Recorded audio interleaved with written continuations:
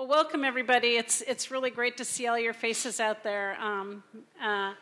It's been quite a time, and despite the time, we keep moving forward. It's really a pleasure to have you here today, Mark. Happy to be here. Yeah, thanks. And I know you did a little pinch hitting, but I think we're very fortunate to have you, especially with all your experiences. When we talk about the customer experience, can you just tell me a little bit, because we have a lot of students in the field, and I know we have some young professionals that might already be in the field, but how did you get to the place that you're at? Purely by luck. No, I did not grow up in a farm. Actually, I grew up in New Jersey outside of New York City. After graduate school, I started with a company called John Deere in a mergers and acquisitions type role, and just was very fortunate through a series of different assignments. Ended up in John Deere's precision ag business right at the time where precision ag was really taking off. And from that point on, I really was kind of hooked on the opportunity of driving technology, software applications into hard equipment, and doing that through a dealer channel, doing that on a global scale. And since then, I've had several opportunities, and now with AGCO, I'm in a very similar space of bringing technology to the farmer, with a focus on driving profitability, high user experience, and ultimately user satisfaction. Can you tell me a little bit about the customer, the farmer? How do you drive that relationship? How do you figure out what's important to a farmer? Especially, I mean, do you show up in your suit and on the field? How do you get that information? Yeah, I do not show up in my suit. The best way to get that knowledge is through field visits, and we're lucky that we have a group of what I call lead users. Corporate farms are very on the cutting edge of farming practices that we rely on their input. We also rely on our dealer channel. They, at the end of the day, are the relationships, so have the primary relationships with the farmers. You know, they help us arrange tours, and one thing we really stress in all of our areas of AGCO is the opportunity to go out and visit a farmer, have a conversation, understand what their pain points are, understand what their challenges are, and see that in-field experience or process that we can hopefully bring a technology solution to enable to improve. So what was your biggest surprise with the customer when you were first learning about this field and trying to understand? Or maybe it's a recent surprise with all the changes that we've seen in the world and in the industry.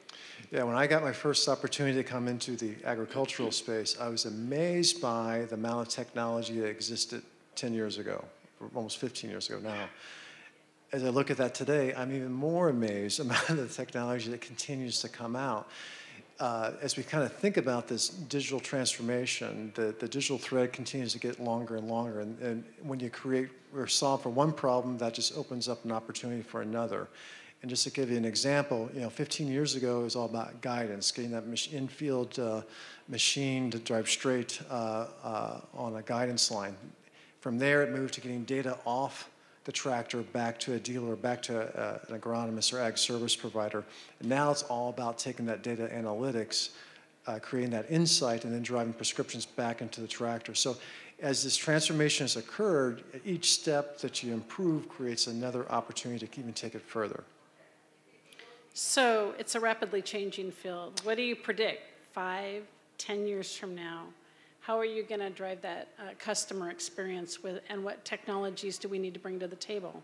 So I think, this is my thought, obviously autonomy has been a very hot and important topic that all OEMs are pushing on.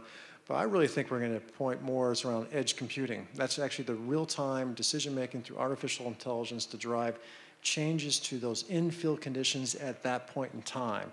If you go back to 15 years ago, it was all about getting historical layering maps, looking at that drove a prescription. That's still going to be important, but I think more and more real-time in-field changes, because that placement of that seed relative to temperature, depth, compaction is so critical to get uniform emergence.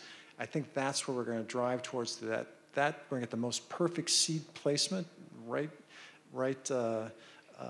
spot and the right depth that's going to just continue to improve yields. And how do you get the weather to cooperate? We haven't figured that out yet, so that app has not been developed yet. Maybe 10 years from now. Yeah, maybe. I have a little bit of background from where I was raised, not quite ag, but close, in the commercial salmon business. And I knew with a family-owned business how important those years were. But I also have some experience in the pharmaceutical industry, and I know we went through a lot of failures before we got the big win. In fact, I was told if you could go through your whole career in the pharmaceutical business and never have a success. So is this what it's like in ag, or how do you deal with that concept? Well, it's so to put in some context, and many of you can appreciate this. You know, a farmer typically only has 40 attempts to grow the most perfect crop, right? Maybe it's a little bit longer, a little bit shorter, but they only get one chance a year. So the pressure's on for that growing opportunity to really capitalize not on the seeding, but also all the steps that go through the ultimate harvest. And so it's knowing that when you bring technology to a farmer, understanding once you get kind of past some of the folks that are early adopters that can take some of the bumps, but when it goes into production, it's got to work and it's got to be supported. Because again, a farmer doesn't have many attempts throughout their life to get that perfect crop. Yeah, so what do you think is the most important trait you can bring to the farmer? Like, how do you develop that trust that's so important? Yeah, so I think I'll tell you a story, and I tend to connect that trust attribute in terms of importance, not only from a farmer but also a dealer. And I think it's one and the same because farmers rely on dealers, and dealers have strong relationships with farmers. Several years ago in a prior job, I was responsible for a software application that got launched. It was a very critical application. And the application's focus was providing service instructions to tractors. So kind of important if a tractor breaks. It was one of the most worst application launches probably in the history. And there's a few people who know exactly which application I'm talking about here. But it literally brought down dealerships. It brought down computers. It was horrible. A month after we released it, I had to stand up in front of 1,000 dealer personnel and say, hey, this is on me. It's all on me. It's not reflective of what we want to, of the quality standards I have for our organization or the company. I'm going to fix this. 2 years later, I was in an advisory meeting, and some of the same dealer personnel were there. And I said, hey, listen, I'm going to charge you more money for an application. And I had a dealer come up to me and said, you know what? I can support you charging more money, because I had said how we're going to invest that money and where it was going to go and what the benefit you're going to see. He says, I'm going to support it because 2 years ago, you stood up and you said you were going to fix this mesh, and you did. So I believe you. I trust you. That's what you're asking for more, but you're going to deliver what you promise. And I think the point there is they remember. And they're also okay if you make mistakes, but own up to that mistake and correct it. And I think that's how you really establish and maintain that trust. So owning it is very, very important. You said it was a software application. Tell me about your experience in computer science and generating new softwares. I'm very good at Excel modeling. So I know, but I do know enough to ask, I think, and I've learned a lot over the years through not asking, but I've also learned a lot through asking. And I learned by not asking to see the end result that would perhaps happen. So no, I don't have any type of software background at all. But I do know what we're trying to do is create applications to support a business process. And I think that's, as we think about the application space and new technologies, you got to get real clear on what the problem is you're trying to solve and what's the expected outcome or value it's going to deliver. And if you kind of start from that kind of framing, I think you can help guide software teams and development teams and really point them in the right direction. On this campus, we have a lot of interdisciplinary research going on, and a lot of innovation comes out of that. We really value bringing together different disciplines to form these teams for convergent research. Can you talk about sort of the different disciplines that you bring together within your company, and maybe there's external stakeholders too that you bring to get the best product possible? Yeah, I think a little bit of plug for AGCO, but I think one of the benefits of a large company, because our role in kind of the broader agricultural ecosystem is to bring products of scale, right? We want to bring good ideas globally to farmers that everyone can benefit, regardless of the machine form or color that you have. Support that so when something does go wrong, back to my example, they own it, they fix it. But I think the benefit of a company like AGCO is is that multilayer discipline. It's the different perspectives. and it's having the opportunity to move from one role to a different functional role.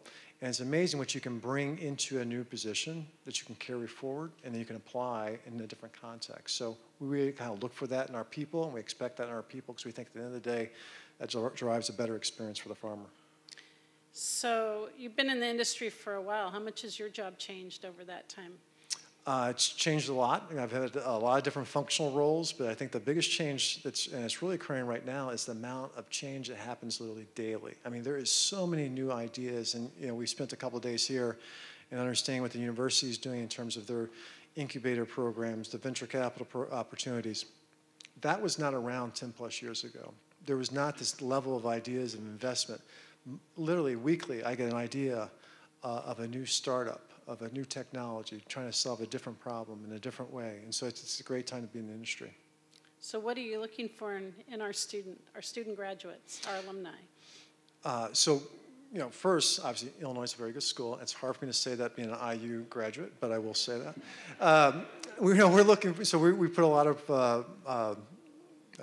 kind of credibility on the university to bring the right students in and get them to the right kind of academic training. But past that, what we're really looking for is attitude. Can you really articulate why you want to be part of AGCO, why you align with our purpose, what gets you excited every day to come to work? Because we can see that. And that kind of enthusiasm, commitment, passion to join, to support our strategies, our purpose, the broader team, that's what we're really looking for. And you've had the opportunity to transition to AGCO really in the last year.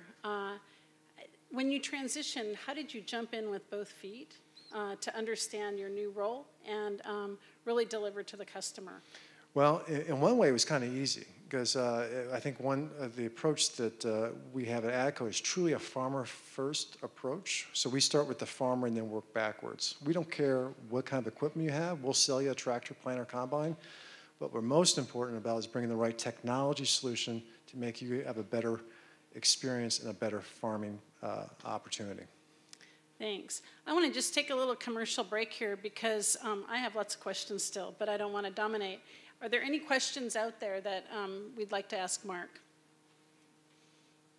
I'd love to hear from a student too. And I've been in the classroom a lot, so I can sit up here a very long time and be very quiet until someone volunteers a question. Do we have this? Hello. Okay. If you're too shy to come up to the microphone, you guys can also go to researchpark.illinois.edu, go to our AgTech page. You can submit your questions online too. I'll ask a quick question. Mark and I got to spend all day together yesterday, so now I can quiz him. Catherine.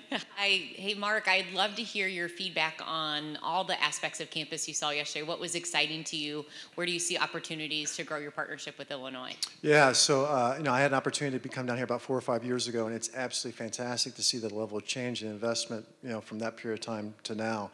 But what I was most excited about is hear about the incubator approach, the VC funding that I have access to fund new ideas, because that's where we see as a path to bring innovation to the farmer market for the farmers. And so, so I guess it's just the change, the continued investment, hearing about your future plans. I really could see Champaign being I call it a grown-up tech hub, right? Someone used the term yesterday, adult housing was the term. I forgot who used that, but I think that was a good way to kind of describe what's your vision. So I think that's really got us excited about the opportunities here. Yeah, and we're really working hard under Laura's leadership and others to really grow that with some campus investments into entrepreneurship. And also, entrepreneurship may not be the path for everyone, where we're really working hard to develop and nurture those partnerships with the outside world and those corporations. We talk about this a lot, that at the University of Illinois, we can do all we want within our walls using our federally sponsored portfolio, but unless we get it out to the world, it's not going to have impact. So we value all the corporate people in the room because we need you to make sure that we have that impact. This last year, I had the opportunity to work with the National Science Foundation in anticipation of a new directorate that would really help with commercialization and translation. And the federal government's very interested in this and trying to be more nationally competitive. So one of the things that we talked about a lot was the tech push and the commercialization pull, and the valley of death in between them. And we think about all those great innovations that are going on at the university. So picking up on some of the things you just said, how can you help us with the push-pull? Yeah, so I think a couple of things. One thing is just investment in providing connectivity to rural America, because that is the infrastructure to deliver a lot of the technology to the farmer into the kind of the broader ecosystem to support the farmer. So I think, and I've been involved in that, and AGCO as a company has been involved in that, and so that's one area. I think the other idea is just continue the partnership. I think if the more opportunities we can demonstrate success of taking an idea from an incubator to a VC to a corporation and then growing that through our channels, I think that's another way. We have about 850 students in our research park, and we're really proud of that. I think it's the largest number in the nation. And when we open up our center, our new centers, our new innovation centers in partnership, we often talk about the leg up that these companies give to our students and the product that we're helping develop in our students to deliver back to this industry. So I think that this is really important. So they know how to go out into those companies and help translate toward commercialization. We think it's great, yeah. Keep feeding it to us. Okay, we will. AGCO is global, yet we're sitting here in Champaign-Urbana. From a global perspective, how do you think about innovation, and what's the same elsewhere, and what's different? How can we help? Yeah, so what's same is that all farmers have problems. What's different is they're all different problems, but they do center on some commonalities. One is around data flow, accuracy, guidance type of technology. But I visit farmers all over the world. I mean, there's a different problem set that you're trying to solve for in a farmer in Brazil who's got 10 combines running in parallel together versus a farmer in Iowa that's got 2,000 acre field. Different problem set for a farmer in Europe that may rely on a contractor to do some of their farming operations versus an owner-operator. So the key thing is to really visit those farmers, hear what they are trying to, where they need help, their pain points, and then bring the right technology. So what Illinois can do, you may want to have some extension campuses outside of Champaign, in all honesty, because farming is so different. I mean, it's farming, but there's different complexities and different geographies of the world. Thanks for that. Now, I just want to make sure, again, I'm not dominating the questions. Does anyone else have a question out there?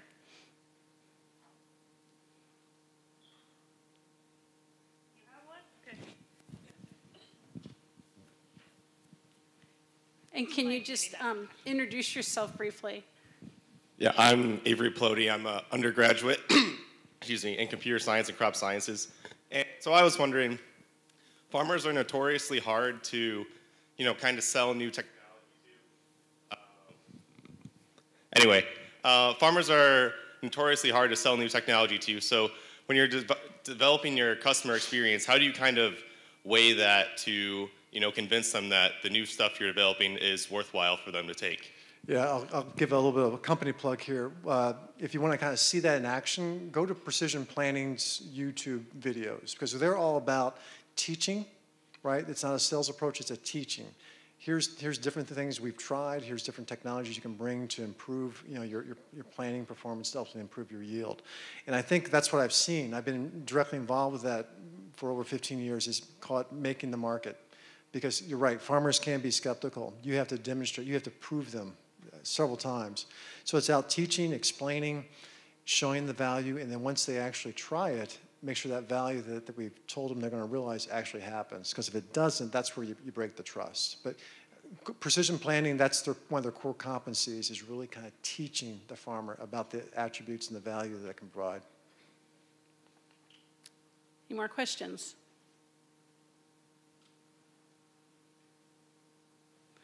I have to tell you, I think our undergraduates are far more sophisticated than I ever was at your age, so thank you for that. That was a terrific question. So what type of disciplines are you recruiting for at AGCO? I think it's good for our young students, our young professionals, to really understand the diversity. Yeah, I mean, so I think we're probably recruiting in all cross functions: finance, engineering, software development, price supply management. we have no shortage of opportunities to front with the right candidate. So I think, again, if there's anyone out there that's interested in AGCO, please reach out, and we could talk about internship opportunities either here or at some of our locations. But I think that's one of the benefits of AGCO. There's multiple entry points, really based on what your academic training is. And that's just an entry point. That's right. That's a key thing to stress, because we're looking for the right person, and I think that's if you can develop your own career within a company like AGCO and get different types of experiences, cause different types of functions, and have a global slant to it as well. Can you talk a little bit about your umbrella now, your umbrella of functionalities that you pull together and work with? Yeah, so the role I'm in right now is really focused on looking at companies to buy or partner with. So when we go through this exercise, we're bringing in engineering, we're bringing in marketing, we're bringing support, because again, what we're trying to do is identify technologies to scale on a global basis. And to do that, we got a series of processes that they need to fit into. So it's a cross-functional, multi-geography team that's weighing in on assessing our opportunities and how we can really successfully grow that, to not lose that user, to maintain the user experience, but not to break that trust. You just opened up a whole new door for us. So entrepreneurs, what do you want to tell our entrepreneurs that are working on their innovations and how they approach a company? So I think if you're coming to us, what we want to know is what's the problem you're trying to solve, and what's the value you're going to provide. And to the extent you can quantify that, that really is helpful, because that drives the financials. And then we'll get into things like, what do you see in terms of ongoing investment, what more investments you need to take to market, positioning relative to other technologies, what type of IP you own, what type of IP you've got in process that are being filed, what limitations you may have related to your IP, but then we would dive really deeper into understanding the core fundamentals of the business. Right. So how do they get in that door? How do they get that door open? They can contact me. Oh, there you go. So I'm awfully a good contact point. So, okay, that's very good. I see Laura standing there. How much time do we have? Oh, 2 minutes.